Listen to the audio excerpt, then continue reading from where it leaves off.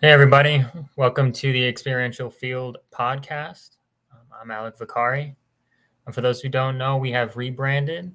The podcast was previously called Roundtable Conversations, discuss leadership conversations, which is still the aim and focus of this podcast. But I thought we did a disservice to ourselves of not really introducing the psychological concepts that we've learned through the study of the human mind.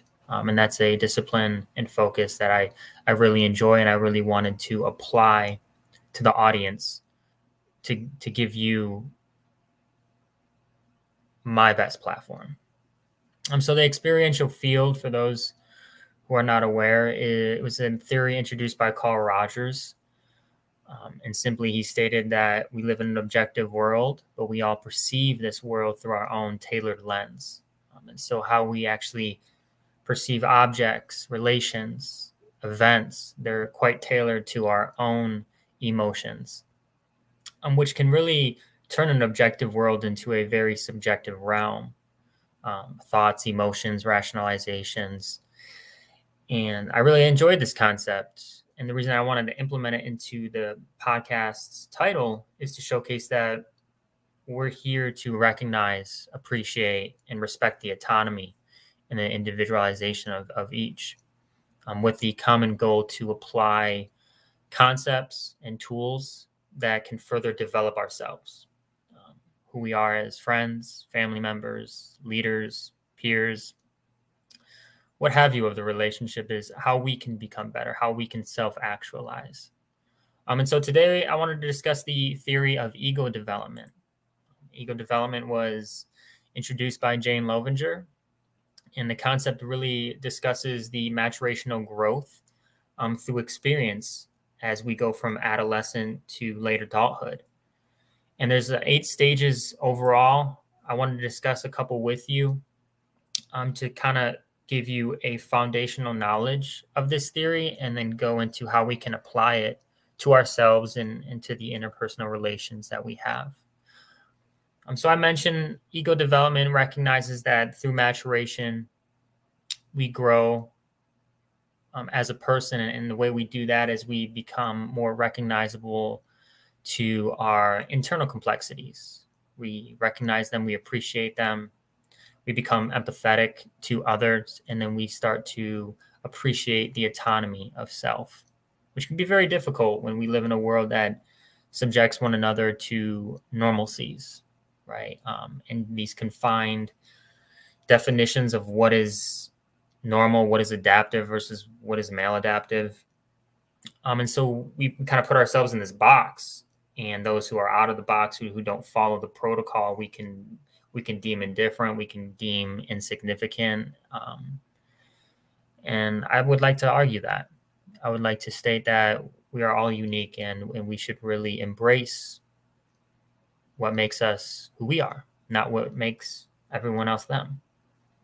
So the early stages of the ego development theory really discuss the impulsive self-protective concepts, right? And this really goes into when you're at that adolescent age, maybe entering your early teens, your early 20s, you're coming into the world, having to become a contributive member to society.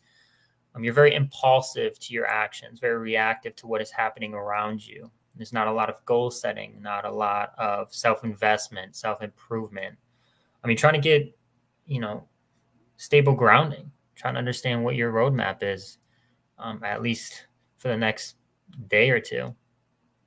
Then you go into those self-protective measures of ulterior motives. How can I get reward from the external world, and how can I attain capital gain? Right, wrong, and different, that's where we really all begin, right? Because we want to understand who we are. Academic curriculums don't really do a great job at showing us this canvas to where we should paint who we are. And so you go through life, experiences, relationships, setbacks, failures, successes, and you start to learn of yourself through all those things. One of the greatest and most strenuous parts of the journey of self-love is really recognizing those experiences, those mistakes, and seeing what lessons you can take with you that help shape who you are today. And ultimately, that's what ego development capitalizes on. And so when you go to the far right spectrum, to where you are experiencing significant maturation, you go into the self-aware and then the conscientious stages, where you really start to internalize your emotions, you recognize them, and then you also recognize the exceptions to the rules and generalizations that maybe society has placed on us, right? You're breaking that barrier, you're stepping outside that box, and you're really recognizing who you are and amplifying that, exemplifying it. And then you go into the individualistic and autonomous stages, and really you're accepting differences of others, you're accepting the autonomy of yourself and those around you, which can be ultimately the most challenging thing that we do as humans, right? We're very judgmental naturally. Sorry about that. We're very judgmental, right? We force others into our own paradigms, our own boundaries. And if they are different, we maybe deem them insignificant while battling our own internal struggles of trying to understand who we are who we are.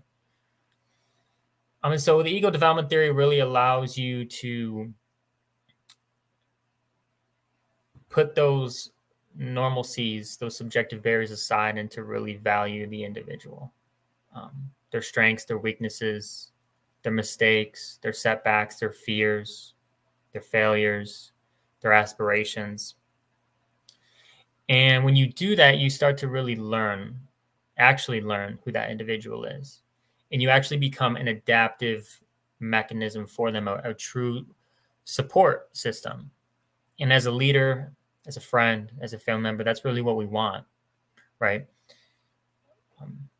So applying this tool set really goes into communication, empathetic listening, and recognition of our unique differences. Set aside the ego, set aside the concern of the external perceptions, harness what you believe true and what those that you care about believe right for them, and help pave that roadmap for them. Ego development, the maturational journey and growth to going from a egocentrism type to an existential perception and recognition and respect of internal complexities and atomic value. Thank you, guys.